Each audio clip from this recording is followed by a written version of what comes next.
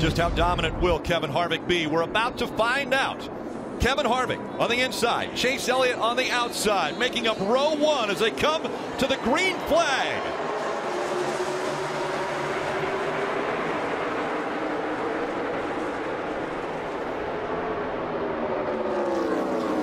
Three wide as they go into turn one. Eric Jones in that black and blue car on the bottom made it 3 wide and picking up some spots right here with that aggressive move.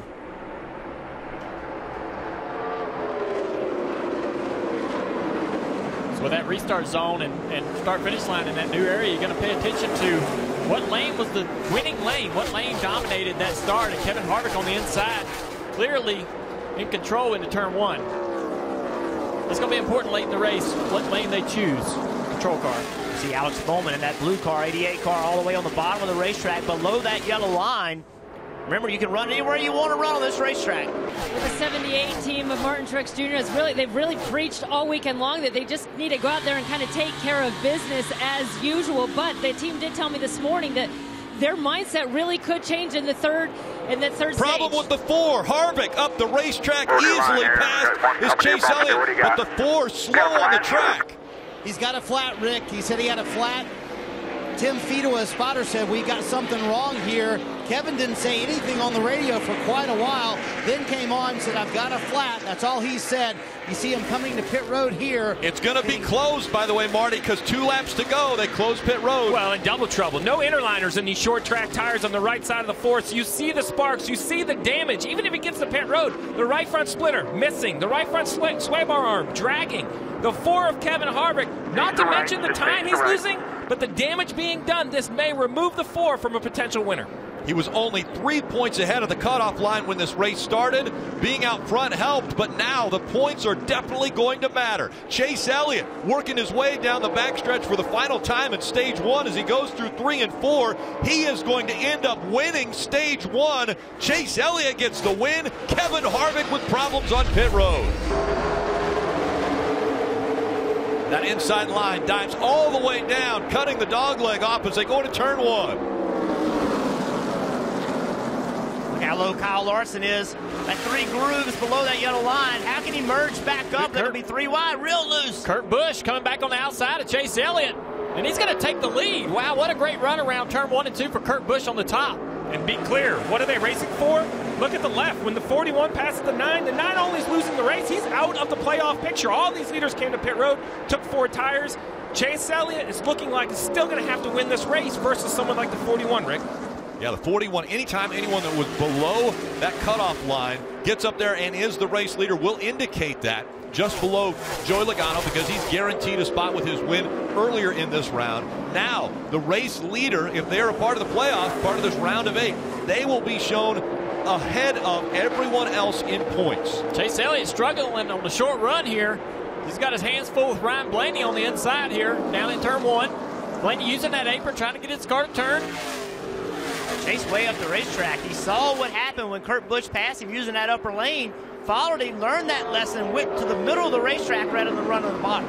Caution has come out at ISM Raceway. This time, Joey Logano brings the caution out, and this means that that move that Joey Logano made at Martinsville, where he moved Martin Truex Jr. out of the way to get the win and a guaranteed spot in the championship 4, really is paying dividends right now. You heard it there, guys. In the middle of the dog leg, the left rear tire obviously goes flat.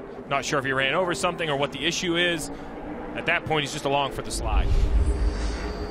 As he comes to pit road, you cannot pass the pace car. Look, he accelerates to the pit entry lane right there, clearly ahead of the pace car. We've seen Jimmy Johnson penalized for this. The 78 of Martin Truex Jr. was penalized for this at this specific racetrack. This is something that they were just reminded this morning. Let's listen into the 41. How am I supposed to stay behind it? It's on the entry part. They're talking about where the commitment box is on entry. The pace car speed is faster than pit road speed. I don't know what to tell you. Well, he's frustrated. It's very simple. You saw him accelerate on the video. Why? There are some issues down here in the corner that perhaps if you run the right speed, you'll get in front of the pace car. They said, don't worry about that. What they warned them for was this specific thing. He accelerates to the line because you want to gap the guys behind you, right, Jeff? That's the goal as a driver. To try to, not to try to prevent. The rule is you can't pass the pace car. He clearly didn't. Yeah, something doesn't happen a whole lot because of the shape of most racetracks. You don't see it a lot, but at some racetracks you see it, Kelly. And actually, the 78 now assumes the lead, but Cole Pearn had tried to call Martin Truex Jr. to pit road last second. It was too late. They're actually happy now that he stayed out, but he says he can't run the apron. Field going through the Geico restart zone. It is Martin Truex Jr. And look at the 4. Kevin Harvick right behind him. Yes, he didn't come to pit road. They're going to try to utilize this strategy to see if they can gain points and get back into championship contention. Kyle Busch did come to pit road, and look at him on the bottom. He restarted about 9th place. Look at where he is already up to 4th, using that apron to get there. Battling for 3rd. Going to take 3rd away from William Byron again on older tires. William Byron is fresh tires for Kyle Busch. Now he sets his sights on Harvick, trying to take 2nd away. Guys, also the 88 and the 41, the 88 and the 20, they both had penalties as well on those pit stops. And you see on the left of your screen, as they run the points, the 4 of Kevin Harvick now above that cutoff line by 15 points based upon this huge move by staying out and trying to get stage points at the end of stage 2. I'm just real curious to see where they come out. We know that when the caution comes out, they're going to pit. Some other people may stay out. How many spots is he going to give up on this next restart when they do come in to pit? And again, every spot on the racetrack is worth a point. Martin Truex Jr. now under attack from the 2 of Keselowski as we see Kurt Busch after serving that penalty. Well, and why that's so important, he's a lap down. He's racing, much like we said with Kevin Harvick earlier. He is trying to get to Chris Buescher in the 37. He's 3 or 4 cars in front of him with only 2 laps. I'm not sure he'll have time, but you see to the left of that little screen of the 41, the 37 is right there. He's so close. If he could get there, he could get the free pass. That's what he needs to do. Kurt Busch trying to get up into the free pass position, but he's got a lot of traffic in front of him. Final lap of stage 2. Kyle Busch, after changing tires, coming to pit road. Those 4 fresh tires, he has checked out. Brad Keselowski running 2nd, but it'll be Kyle Busch who'll win stage 2 here at ISM Raceway. And Harvick was able to hold Kyle Larson off with that 1 point. Harvick ends up 4th, Larson 5th, then it's Austin Dillon, Chase Elliott, Ryan Blaney, William Byron, and Eric Almirola, the top 10, all earning stage points. Green flag back in the air. 44 laps to go to determine the championship 4. Pretty good restart for Kurt, but I don't know if he cut the corner enough, but he's still on the outside of that 20. The 20 gets loose. 20 loose. Here comes the 18. Kyle Busch. What a restart. Into the side of the 41. The 41 in the fence. And now they're sideways. The 11 goes down. The 9 gets caught. The 41 involved. Championship contenders involved here. Look at the damage to the 41 of Kurt Busch. The 9, a lot of damage to the right side for Chase Elliott. Those 2 coming into this race were 5th and 6th in the points. Quarter right front fender up to the door off. Denny Hamlin looking for a win in 2018. It's not going to happen here. This all started with that aggressive restart. We saw them banging on each other in the middle of 1 and 2. Just continued on all the way on the exit of turn 2. Well, Eric Jones got loose on the inside of the 41 of Kurt Busch, and that drove them both up the racetrack.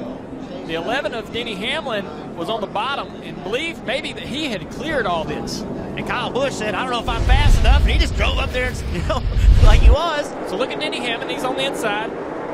Eric Jones in the middle, Kurt Busch down into the corner. Jones gets loose, takes the 41 up the track. Here comes Denny Hamlin. He thinks he's probably clear of all these guys. Contact. Comes up off the corner and gets into the 41, and that's when it all begins. Yeah, they just got together, never could get apart, and then the 9 car, minding his own business, right side, tore off his car. Just look like that once your car, it's hard to explain, but in the car, once the contact starts, right here, the 11 up the track. Oh, Denny was a little loose. You see him check the back of the car a little bit. Into the 41, 41 in the wall. That shoots him back to the 11. And now it's just on. You saw the 41 in the wall again. Then watch the 41. He now turns left, not intentionally. Didn't mean to do that. And there's the 9 car. 9 Cars Championship hopes go away right there, as well as the 41.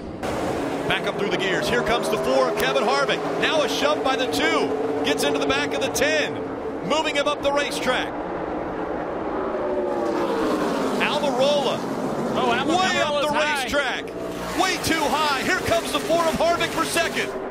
And look at that 2 of Keselowski also fighting in there for second as they go into 3. Keselowski side by side for second with Almirola. Fresher tires on the 2. If the 2 gets by Almirola, that completely changes what Harvick has to do. That's what he's wanting right now. He wants this pass to happen. Keselowski now falling back in behind the 10 of Eric Almirola. Harvick under attack from Larson. Harvick's going to lose that spot. Larson, fresher tires as well. The 2 car just too strong with these fresher tires for Eric Almirola. If he gets in front of Eric, he'll drive away. I'm thinking right now, Eric Almirola's strategy might be to let the 2 go get the 18. Yes. I don't think the 10 can run the 18 down. Maybe the 2 can. And we know those 2 have history. Maybe it'll fall the 10 car's way. Just stay as close as you can to the 2. Let him do maybe a little blocking or moving out of the way and be the beneficiary of that. 9 laps to go in Phoenix. Almirola running 3rd. Here comes Kyle Larson in the 42.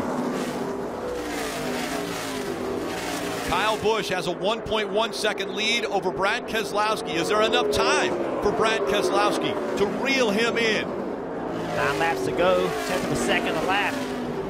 Be right there. Now 8 laps. It was a 10th and a half that lap. Those 4 tires, 4 fresher tires, were a little over a 10th of a second better than race leader Kyle Busch. Brad Keselowski trying to put together 7.5 perfect laps at ISM Raceway. I think he's going to get to the 18. I'm not sure if he'll be able to pass him with the last lap a 10th and a half. This time by another 10th and a half. I believe he's going to get to the bumper of the 18 for sure. Now Almirola doesn't want to get passed by Larson. Almirola is running 3rd. Larson is right behind him. And if he takes that spot away, then that takes Almirola out of position if something happens between the top 2. That's a great point, Rick. A great point. Keselowski, if he does get there, he's going to be aggressive.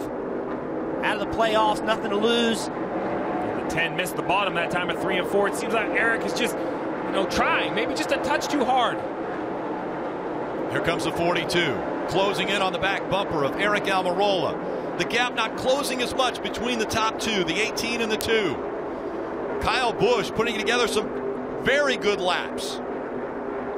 And Kyle Busch wanting that momentum. He's already in the championship 4. A win going into the final race of the season just uplifts the spirits of the entire team, knowing that they could potentially win a title. A 10th of a second faster for the 2 car that lap. The gap's a half a second between the top 2. Eric Almirola now running in 4th. So funny. I talked to Kyle Busch this morning. Keselowski missed it. That might do it. That may do it. 4 laps to go. Kyle Busch with a 6/10 of a second lead over the race leader. Kyle Busch this morning chasing him. Told me, he said, I quit guessing. Like, I don't know. I don't know what my car is. I don't think we're very good. Here he is with a chance to win. And the big 3, when the season started and went through the regular season, dominating the wins between Kyle Busch, Kevin Harvick, Martin Truex Jr. Now, those 3 look as though they will join the 22 of Joey Logano in Miami and run for a championship. Under 3 laps to go.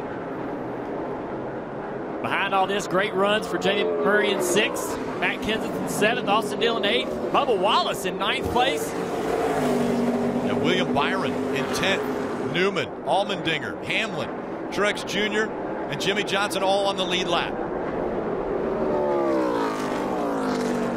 Kyle Busch hitting his marks every single lap.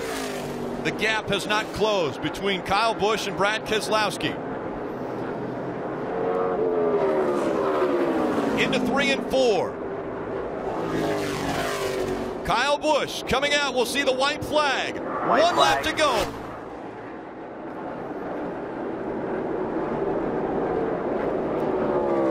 Kyle Busch looking for his 8th win of 2018.